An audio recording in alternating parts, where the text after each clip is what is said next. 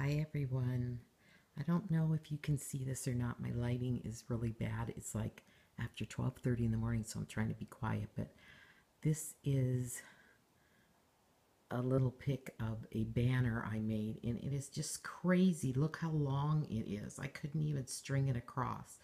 It's for a wedding shower tomorrow, and her name is Mrs. Martin, and it's supposed to be Shabby Chic. So I'll kind of get closer and show you what it looks like. It's black, pinks, and gold. Her colors are gold and pink. So there's the first one there. There's the second one. There's the third one. This is like the dot after the misses, so that's my favorite one. And then there's the M, A, R, T. There's the I and the N. I mean, look how long this is. It's like nuts. So wherever they're hanging it, I hope they have a big space for it.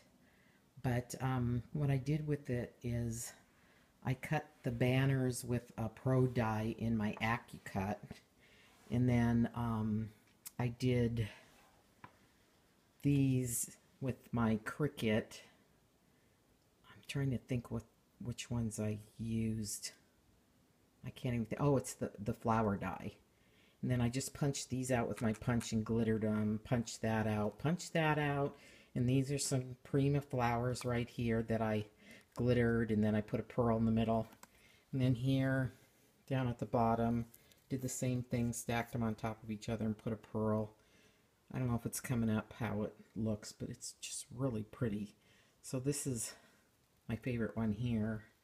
And then I think this is my second. And this paper here is Stampin' Up. All this is Stampin' Up paper that I used in my stash. So that's it. I wish I could have filmed it with my camera, but it's just too long. So I'll be back with the haul shortly. Bye.